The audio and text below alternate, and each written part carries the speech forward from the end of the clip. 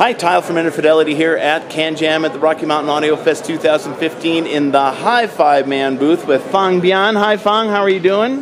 Good. How are you? It's good to see you. Good to see you. Been a little while. I've really enjoyed Fang's HE1000s, and I'm sure if you've been watching the Big Sound 2015 coverage, you saw that a lot of people really liked that headphone. Of course, it's a $3,000 headphone, and Fang is about to introduce a little brother to it. Is that right? Yes. Tell us about it. Yeah, this is the headphones, the new headphones we want to introduce. The name of that is Edition X. So this headphone is in different series name from HE1000. It's not HE, it's Edition X. Edition means we really want to emphasize that the efficiency on this headphones is very, very high, so that you can drive it with your cell phone, with your iPod Shuffle. It can be loud enough, and sound quality is super. Actually, it can get enough dynamic and bass from portables and cell phones. Yeah, I noticed it was very efficient. Yeah. So that we want to make a product which is a high-end product, because some of the elements or some signature of HE1000, and at the same time it should be high efficiency and it can be driven by the portable gears.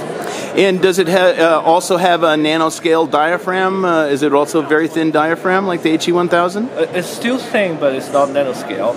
No. Yeah, because we really want to make it high efficiency. At the same time, most of the other design, they share the design of HE1000. For example, the magnets, the grill, the ear cup, they are very similar. Yeah. So they share some sound signature as well. So the sound is very, very good. And the price of these headphones? Well, I still don't have any idea yet. So maybe I will collect some information on the show. Sure. We will make a decision after. But these are going to be a less expensive headphone than the HE1000. It will be less. It will be less. It will be cool. it will be more affordable, and I know that portable gears normally cheaper. So but we really want to make it good. Well, cool. I did spend a few minutes listening to this headphone. It was a very, very nice sounding headphone. Of course, it's show conditions and whatnot, but it did seem to be a very pleasant headphone, like the HE1000, which is just a dream cloud of pleasantness to listen to. So thanks very much, Fang. Good luck with the new headphones, and good to see you again.